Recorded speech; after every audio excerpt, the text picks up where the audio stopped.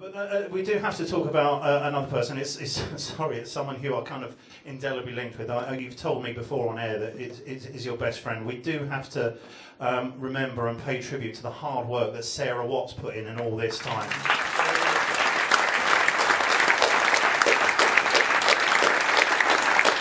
So it was. I think Beth read out the kind of the grief that she gave Bellotti in the Walsall car park. Well, it wasn't. I mean, they read it as if she just said it. She shrieked it, and the police were so frightened that they actually removed all of us from the car park because they thought we were going to physically attack Bellotti and his wife. So, what words we used? Can you repeat them? No. Oh. Well, I could, but I can't do them justice. Oh, okay. But do tell us about Sarah.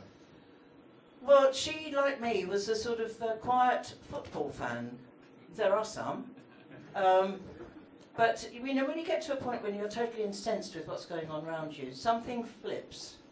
And if you've got sort of somebody to do it with, it makes it a heck of a lot easier. You can't do it on your own.